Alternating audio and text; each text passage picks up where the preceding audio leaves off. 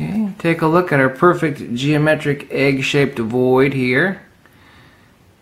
Now the magnet was hanging lower than this, so it's off now because when I yanked it out, the string that it's attached to yanked the magnet up. But you can see our perfect geometric void with our perfect 42.5 degree centrifugal baseline and our centripetal, they call it a bucking formation in the frozen water right here at the center.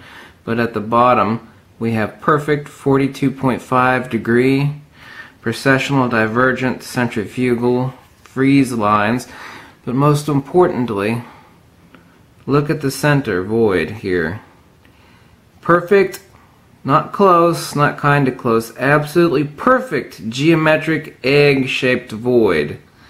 Now, this is how nature, quote-unquote, sees magnetism. Now, remember, this is not a magnet, even though it is a powerful N55 magnet, but the magnet is mostly a dielectricity, 3.23 parts dielectricity to 1 part magnetism. As I state in the book, a true magnet is a dielectric object.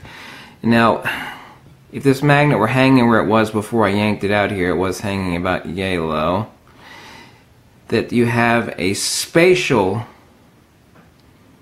void of phi and a spatial void of 1 up here. But the charge void is 1 to phi. So both sides are both phi and 1. We have a spatial phi here, but a charge circle of phi. Up here we have a charge radius of phi, but a spatial of 1. Remember, this magnet was hanging lower. The string that it was attached to got yanked the magnet up some. But look, this is nature's way of seeing, quote-unquote, for lack of a better term, but I will explain fully in the book, seeing magnetism. Look at this is a perfect, absolutely perfect geometric egg. I performed this experiment over and over again. However, this is the first time I've done it with distilled water, which I knew I'd get better, clearer results. But at the very bottom here, we have a perfect centrifugal at the very base, perfect centrifugal lines, and centripetals. I call it a bucking formation, this white column. This is the centripetal part that's coming up to the magnetism. This is using distilled water and a 1 inch by ½ inch N55 neodymium iron boron.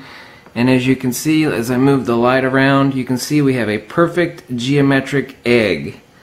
Absolutely 100% perfect. Let me rotate it where you can see it best. Here you go, you can kind of see it best here.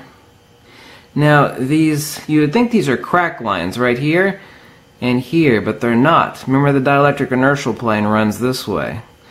The centrifugal divergent magnetism leaves here and enters centripetally on the other side, and likewise on the other side. Centrifugally divergent moves around and returns centripetally. So these cloudy lines right here that you see, you think those are crack lines, but if you were able to see closely, they are very fine, misty, etheric lines. That is nature's electricity, okay? What your brain and what your nervous system operate on are not electrical. They are in a sense, but they are nature's electricity. They're dielectric. Lightning, everything that the plants have, everything that your brain and your nervous system operates on is dielectric, not electric. Okay, someone asked, so what's ultimately the difference between dielectricity and electricity? I said, well, about the best simple analogy I think I would tell you is a dielectricity, or nature's electricity, is like sugar cane, and electricity, which is synthetically created from magnetism and dielectricity, is like saccharin, or sweet and low, a synthetic byproduct of dielectricity and magnetism operating in unison as humans created AC and DC generators and whatnot. But this is, like I said, for lack of a better term, how nature sees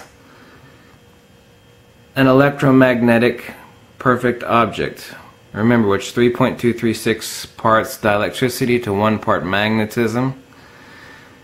Look at this perfect egg-shaped formation. I will explain this fully in the book, but I wanted you to see this. I've performed this experiment many times. Everything in here is perfectly explainable and hyperlogical. Remember, the hydrogen atom has the perfect Pythagorean geometry of 108, 36, 36. This is how nature, and i.e. nature, everything living in life is based upon water.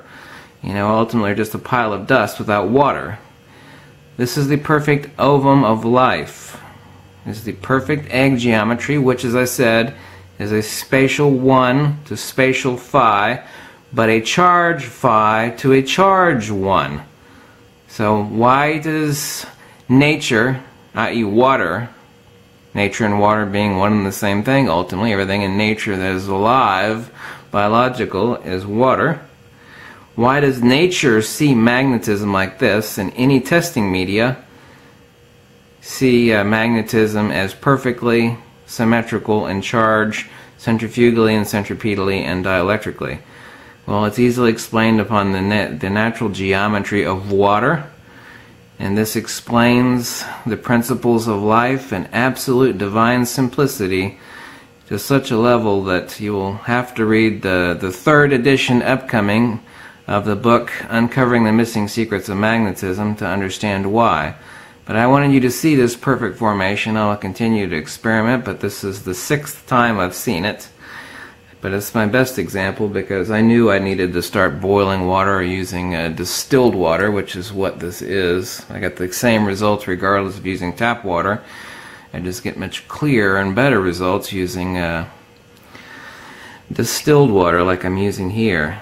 I'm going to zoom in. I hope you can see this better. But I have perfect centrifugal divergent lines, and this bucking formation is the centripetal returning where it's cloudy. That's where all the bubbles are concentrated, because all generation revolves around the dielectric inertial plane, and generation is always centripetal, meaning convergent, going inwards towards the inertial plane, which is where the dielectricity is. The magnetism exists on either side, reciprocating outwards. The dielectricity is centripetal on both sides, going inwards. This is generation, reintegration of magnetism. Remember, all forms of ether modality are ether. Dielectricity, electrical, magnetism. They are all ether modalities.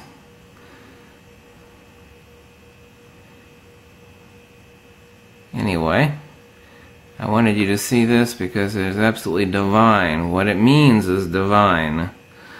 Divinely simplex, divinely logical. Nobody's ever seen this before, and if they've ever seen it, and I've found no examples that anybody's ever seen it, they do not understand it.